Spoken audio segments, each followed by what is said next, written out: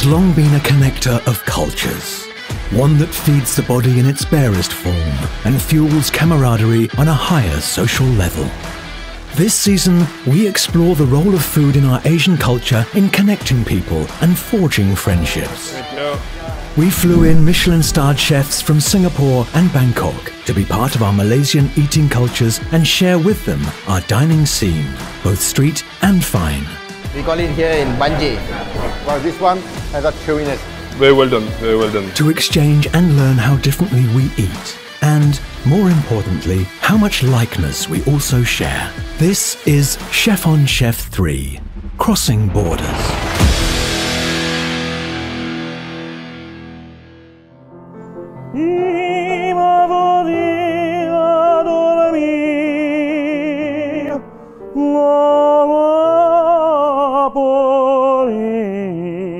Breaking into the scene in 2012, Cantaloupe has been a steady favourite for date nights and special occasions for KLites. It's just a stunning site, it's a beautiful building. When you open something, I need the space to talk to me. I'm not a designer, but you know, I want to go into a space and go, this is something else.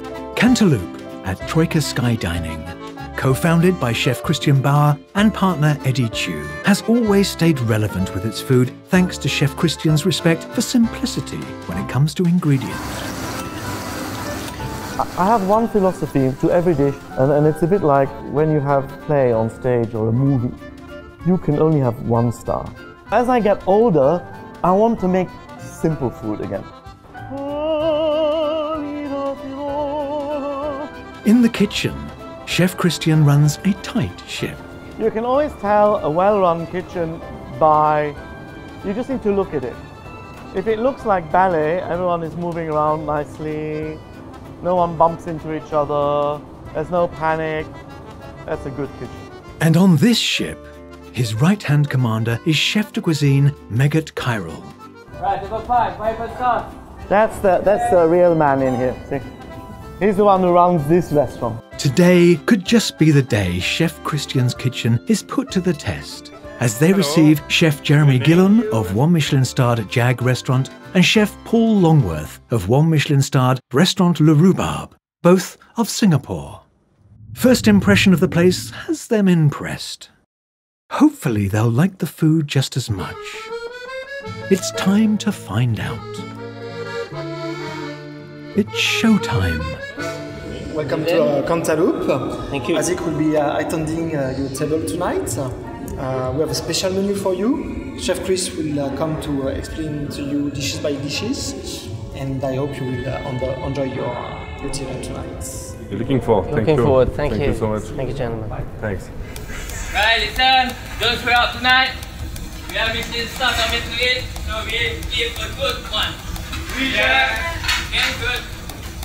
Chef Christian starts his guests off with a rich, sweet oyster veloute, made with oyster stock, slow simmered gently for an incomparably sweet reduction.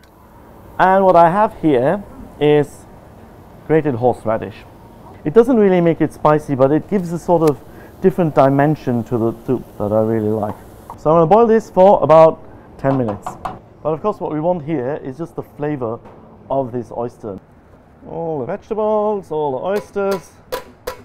Here, that's only the base for it. Now we're going to start all over again, the actual soup base. Nice big tablespoon.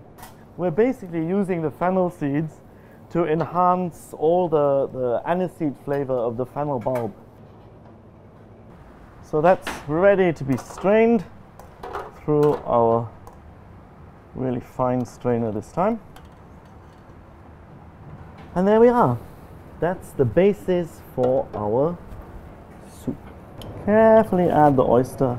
Just before serving, the soup is enriched with creme fraiche and fragrant soft confit fennel bulb. 2 plump oysters are delicately heated in the soup to just plump them up. You take that many oysters just for the taste of it, and this card is very old school. It's, let's see what it tastes. Yeah, let's see what it's like on a plate. You know what would be good? Bit of bread. Oh my God, why have they not been served bread? It is a prerequisite. Why is there no bread out there? Guys, what's... Everybody gets bread, but my important table gets nothing. Isn't that SOP number 1? Bread, water. Chef Christian and team unfortunately stumble a little upon takeoff. Undiscouraged, they regather themselves and proceed with the first course. Thank you. Chef. Someone just got fired because of the bread. Oh, bringing it back. Oh, it's okay. SOP, you know. You was just saying get some animation. The most important thing is the customer's journey through the restaurant. From the time that they come in, reception, that they walk in, that they sit down, that they get bread. So, chef, tell me more about that dish. It's just oysters.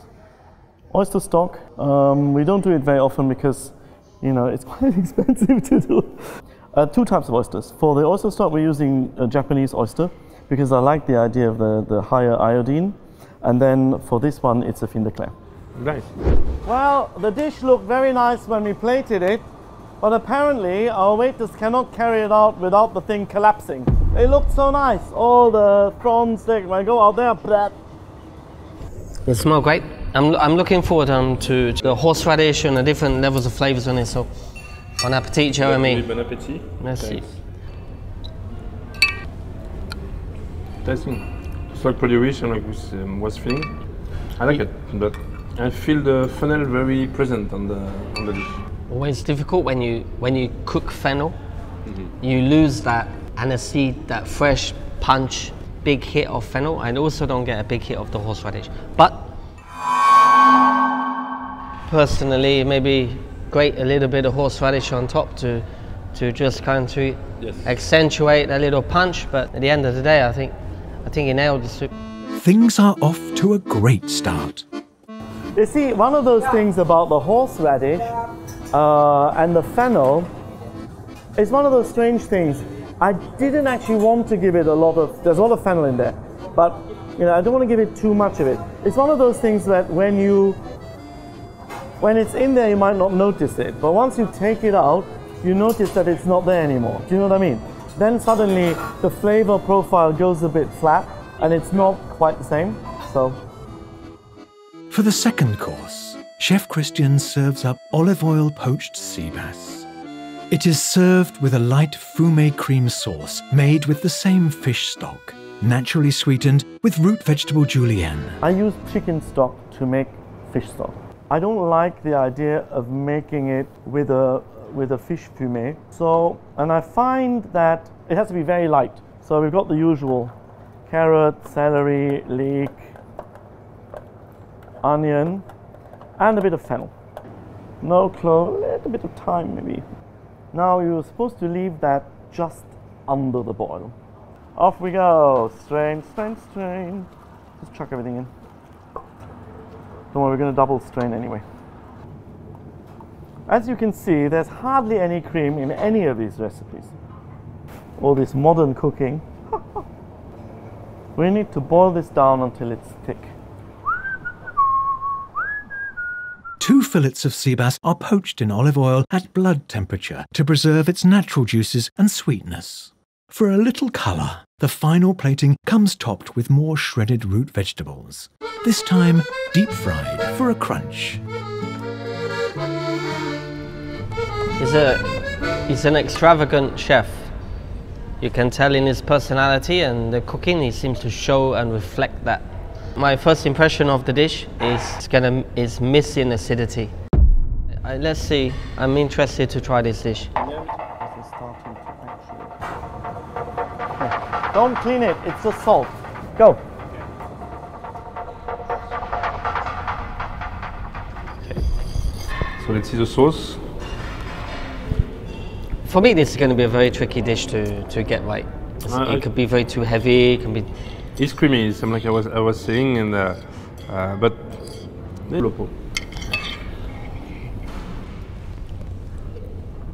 In my little opinion, I think it's perfect, and it's a very small fillet, so can overcook quite quickly. Yeah. I think some pastis in this would be very nice. Some noilly prat, some ricotta, some pernod, or some kind of alcohol to give it a freshness. It's not as rich as I thought it would be. They kept it quite light. Yeah, actually, But it's a blast from the past. I haven't had spaghetti or vegetables like this for a long time. Me too. But it's well done. Vegetables are so. This for me is probably the thing I don't like. If anything, the deep fried vegetable on top. They like it and are beginning to get acquainted with Chef Christian's style of cooking. Same size as the salmon. The next course is Chef Christian's iteration of a surf and turf. Seared salmon fish served with oxtail stew. The wild Scottish salmon just got off the plane and made its way to the kitchen that morning, while the oxtail stew has been slow cooked overnight for meat of incomparable tenderness and stew of blooming fragrance. There's something deeply satisfying about making stew. Whether that's a lamb stew, a beef stew, an oxtail stew, it's just the kind of the basis of all our cooking is stewing. And now we're going to use the beef fat that you have in there now, and we'll fry all our vegetables. The more you brown a vegetable, the more caramel flavor and color you're going to get from it. So that goes back in there. And here's one I made earlier. This one we didn't buy, we made it. It's beef stock. Because I'm going to pour the wine in here so that I get all the bits and pieces, all the juice from that, and it goes in there. And then our herbs, thyme. This time I'm going to use only thyme, kind of a bit more thyme. And what we're going to do when I'm finished with this, we're going to take the oxtail out, we're going to shred it all, we're going to separate it from the sauce, and then we mix just enough sauce into that to get a meat sauce emulsion, which we'll use under our fish later. We're going to fry the fish. So this salmon now is actually still raw in the middle, and that's what I want. For a touch of luxe, it comes with a slice of foie gras, lightly seared just to brown the surface.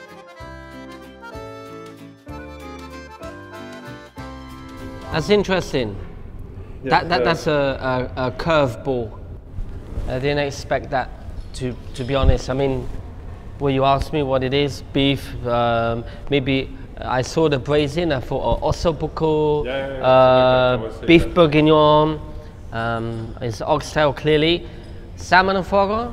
Salmon, yeah, three flavor very. Not three things I put together personally, but well, I think the main course probably would have done 3 dishes out of it. It's too extravagant. Wonderful. Chef, the menu has just taken a massive turn. You're going crazy. You turn it up full whack onto like +10, salmon, foie gras, braised oxtail. Why that idea? What's the inspiration behind The it? inspiration was anger. Okay. You know how you get this? You get guests in the restaurant that say, "Why don't you do this? You know, why don't you do that? Why don't you do this dish?" So I had a guest who came in and said, "Why don't you do surf and turf? You know, you should really do surf and turf." So I was, of course, smile and said, "Oh yeah, good idea, great." And then you go back and you're like, "Surf and turf! I hate surf and turf! I hate it! I hate it!" And then I was thinking, why don't I do surf and turf? It's good. Chef, So, thank you very much. Thank you. it's very pure protein. We should eat all together, so. Yeah. Okay, That's we the have deal.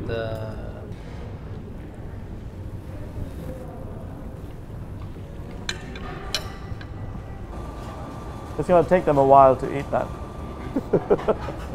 Maybe we should have made it even smaller. This is a dish that should really be 2 bites. And I know it. Why didn't I do it?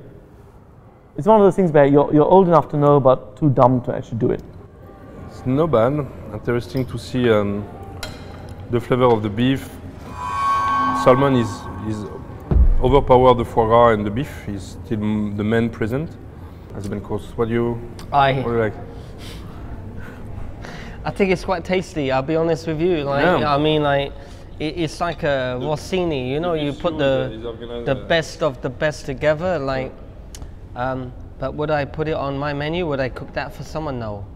But it's tasty, and you know what? Credit is I can eat it. Yeah, no, again, the beef is tasty, the sauce is... Salmon is well cooked, beef is well cooked, foie gras is well cooked. But at composition, where we get a very heavy flavor and miss some balance of all of that dish. Yeah, I'm agree with that. If you have to use the same produce, what do you would like to do? I would do 3 different dishes, probably. It's work, yeah, but yeah, one of them is too much. It's not about flavor; it's about understanding the trying to showcase each ingredient effectively. Can keep that 3 elements to do different things, but means more complexity from outer element, more garnish. I would love to have some garnish with that dish. A few vegetables, maybe. Maybe to just again refresh. Chef Christian might have risked too much with his portion and flavors, but that's just a testament to his belief in being generous when it comes to hosting and feeding people. Sorry, food is about sharing some feeling and envy. Now, to be honest, this one I don't get it, but this is pure anger. Love it or hate it, it's good to see the personality of the chef there. Definitely.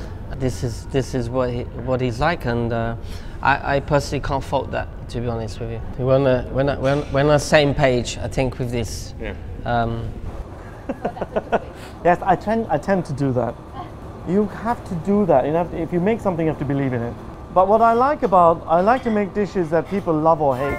For a sweet end, Chef Christian is proud to unveil a silky smooth chocolate and pistachio terrine. A recipe he says came to him in a dream. I woke up one day and I had dreamt this recipe. Now, I may have read it and then re-dreamt it, I don't know, but I've never found another recipe like it anywhere. The non-baked dessert is merely whipped from egg, cream, chocolate, sugar and pure pistachio paste, and chilled overnight for an indulgent sweet that is rich in flavour yet surprisingly light in texture. Adding a touch of acidity is a passion fruit mascarpone cream and berry coulis to lift the creaminess. Oh, hello again. Hey chef. Bit of dessert. Do you steam this one? Or just call it kind of ganache? It's a weird thing. You know, to this day, I'm convinced I dreamt it. You basically pour just boiling cream into a mountain of cocoa powder. And gravity. Gravity sets the whole thing, right? Genius. Yeah, it's very rich. That's why we have a bit of passion fruit mascarpone cream. Okay, so more like a crème pâtissière. A bit. Yes. Bit, okay. And the puree? And then that's just a coulis.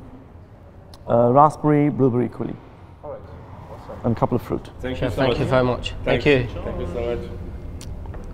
To enrich the experience and flavours, the chefs are each served a glass of Martel XO Cognac, a robust cognac that will match the fragrant chocolate and nutty pistachio in the dessert.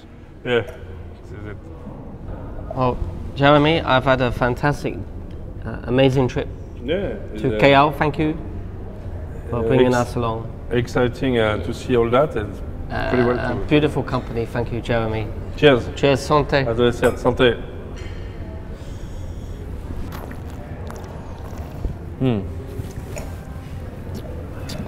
Nice balance and smoky palate on the end. Not too heavy, woody, and so that woody and smoky make your balance proper. With the chocolate, it match perfectly. Sweet enough to. Should be very nice with the chocolate. Yes, enjoy. Bon appetit, Jeremy.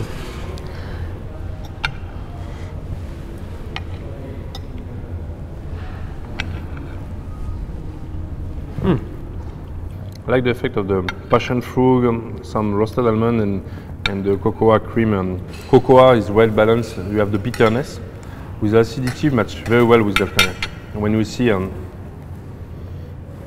cognac, chocolate get match all time very well. The cognac, the chocolate is perfect. For me, the passion fruit is enough. I don't need the coulis. I don't need the berries. The balance of the flavors is actually perfect. If I give to you, I would say that what I had to eat in Malaysia the past 2 days is more than on par with what I have to eat in Singapore. So I like the effect of that cocoa, interesting with the cream. The texture is pretty well. Passion fruit, same light, not too heavy since it's mascarpone and everything, but pretty light. The texture is a bit fluffy, match very well with the cognac. I don't go for the fruit. I think it's over sweet the plate, and since the fruit and the coulis is good again, but that two combination of passion fruit and cocoa cream with pistachio, some more nuts, yeah, will be very interesting on that dish. I agree. I think it's the chocolate ganache is fantastic. It's rich, it's luxurious, it's bitter, not too bitter, sweet enough. Passion fruit. As English, you like custard. I like it thick. I like it thick. Yeah. I don't like it runny. So I like that, and I think there is just some macadamia, some pistachio, some nut in there, just to give a little bit of texture and to link with the drink.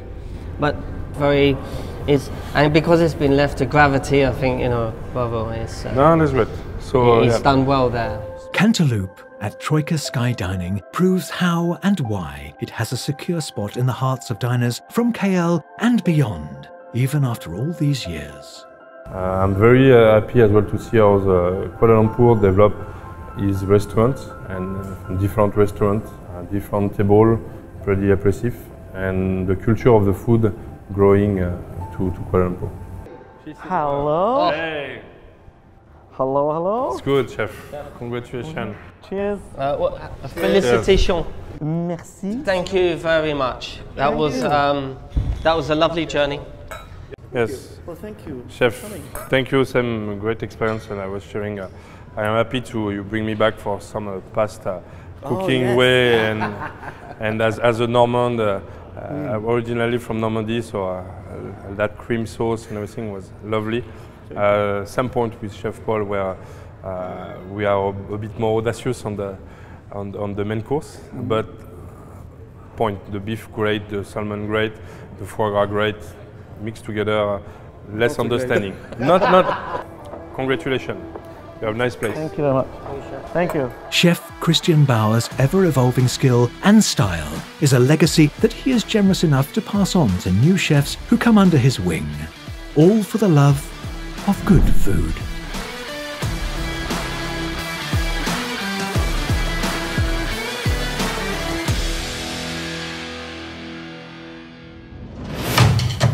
In the next episode of Chef on Chef 3, one of Kuala Lumpur's oldest and most enduring French restaurants, Lafitte, in Shangri-La Hotel Kuala Lumpur, has the privilege of hosting 2 Michelin-starred chef Emmanuel Stroubon of Saint-Pierre and Shakuva, Singapore. It's difficult to judge a colleague. It's very difficult to be outspoken about someone else's work. What does the decorated award-winning chef Emmanuel think of Chef Scott Henderson's classic French food that has garnered the approval of the likes of Malaysian royalty? Okay, it's not a fresh live scallop. And for any chef watching this show, I think it's very important that we sit down and we taste our food like a client would eat our food. I'm confused, it's only crab and sea bass. Chef on Chef is brought to you by Martel. Drink responsibly. Thank you for tuning in to this episode of Chef on Chef. First Class is giving away dinner to 2 lucky couples. So if you would like to experience the food here at Cantaloupe, please log on to firstclass.com.my to win.